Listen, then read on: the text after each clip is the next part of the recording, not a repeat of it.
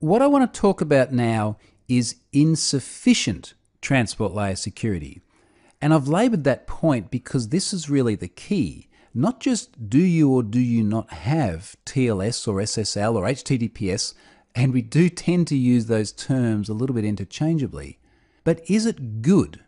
So a good example of this is the guidance here from PCI.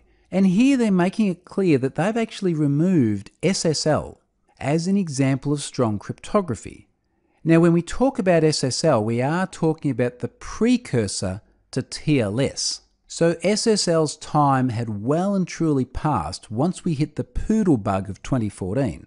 And even though it was considered a sufficient security control in the past, after that incident and as TLS succeeded it, SSL has now become insufficient. In fact, as of June 30, 2016, if you want to be PCI compliant, you simply cannot use SSL. But there's more to it than just that as well. Here's another statement by PCI. This is not just about using TLS instead of SSL. It is about using the very latest version of TLS instead of SSL.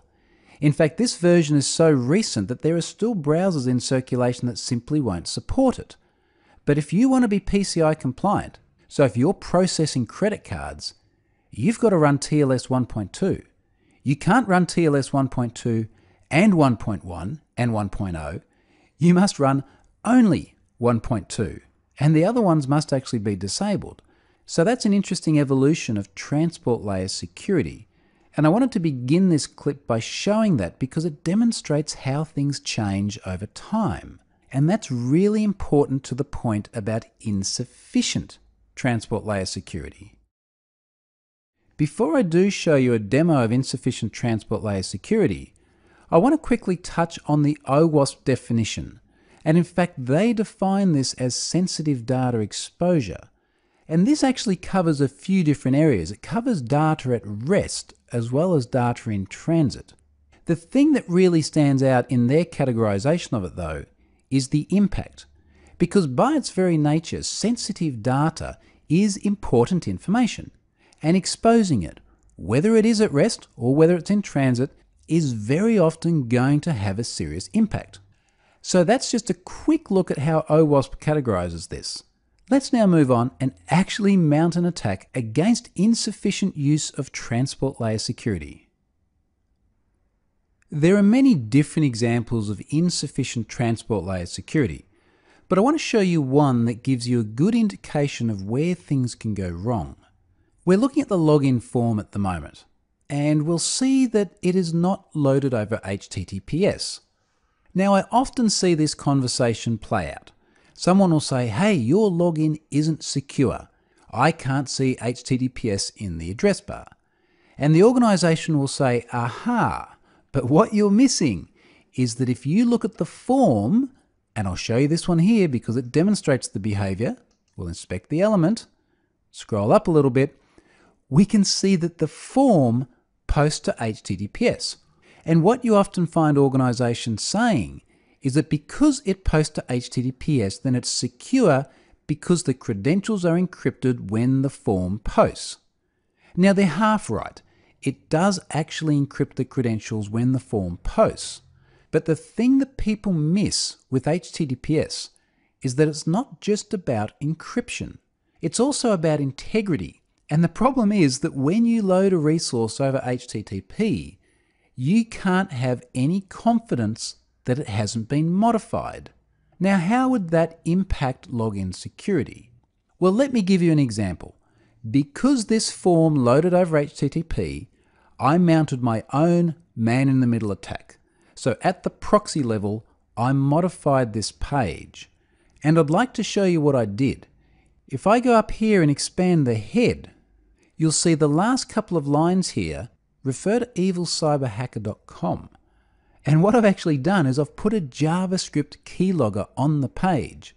So I've pulled in this external JavaScript file, and then I've set a destination variable, which is where key presses on the form should be sent when someone tries to log in.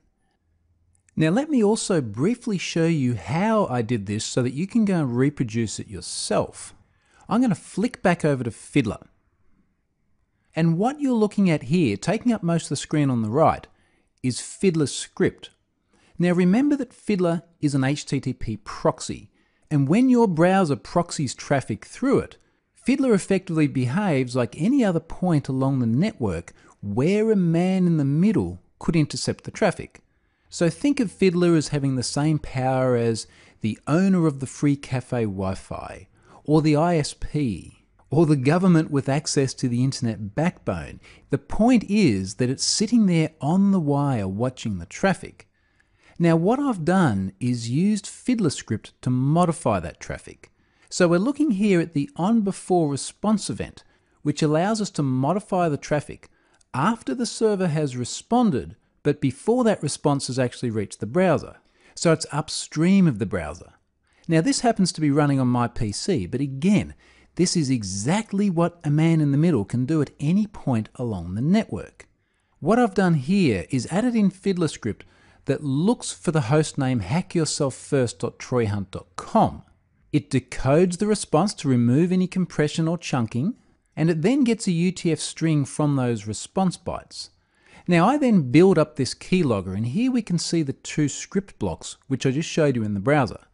What I then do is I replace the close head tag in that HTML response with the keylogger and then the close head tag. So I'm effectively appending the keylogger at the end of the head of the HTML document. I then set that into the response body, and that is that. The response that goes to the browser now has the keylogger injected into it. So let's see it all in action. I'm going to go back to the browser, and what that means is that if we now go and we have a look at the network tab, and I go up to email and start typing, every single key press is being sent off to evilcyberhacker.com.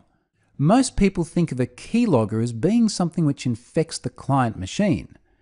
But the concept of logging keys is something that can be done with JavaScript injected into the page.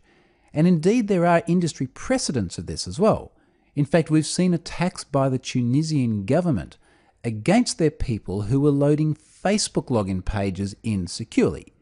Now Facebook has long since fixed that risk, but there are plenty of other sites out there that haven't.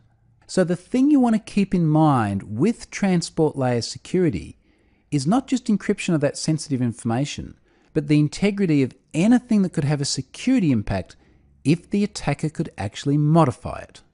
That is just one example of many different possibilities for transport layer security. And clearly the answer is to load everything of a sensitive nature over a secure connection. It's that simple. Let's now move on and have a look at one more attack that involves the client.